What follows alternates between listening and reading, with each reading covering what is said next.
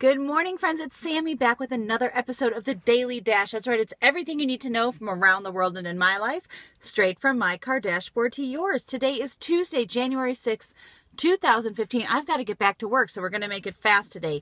In the news, 2 New York City police officers were shot and wounded while investigating a bank robbery.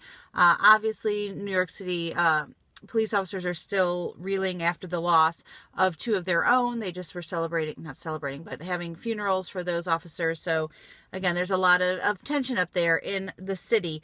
This freeze seems to be taking over the country. We're in the 20s here in Nashville, but a lot of people experiencing snow, even mudslides, just a lot of harsh weather going on. So please be careful out there.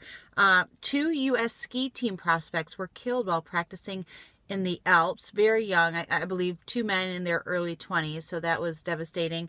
And then Sarah Palin's back in the news. Excuse me. She posted a picture of her young son with Down syndrome standing on their dog to reach a counter. And PETA just fired at her, even though there's been similar pictures across the internet that haven't gotten as much attention. So again, the back and forth continues. So, loving, learning, doing today.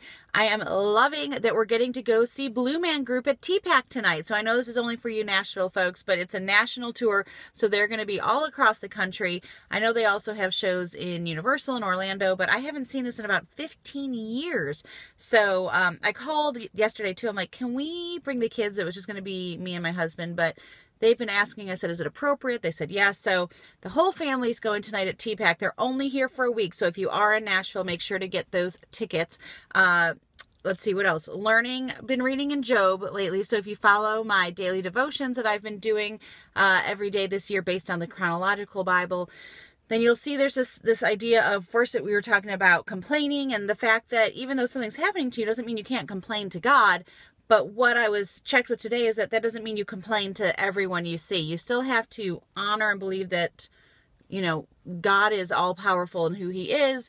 And you may cry out to him in prayer, but that doesn't mean you live your life complaining and mumbling. And I had said what I said, examine yourselves before casting complaints and judgments elsewhere. So again, that doesn't give us the right to throw our mouth around on every situation we see. But you can see all of that on my daily devotion on sammycone.com. And what I'm doing, I'm talking fast because I got to get to Lipscomb. It's the first day back at school for the kids. It's the first day back teaching for me. I'm teaching 3 comm classes again at Lipscomb. I'm so excited. I'm sad I'm not going to see the same faces I saw last term, but I'm excited for the new lives that I get to impact, hopefully, and reach out to. So that's what's going on. I hope you guys have a great day wherever you are. Make sure you make it great. Bye.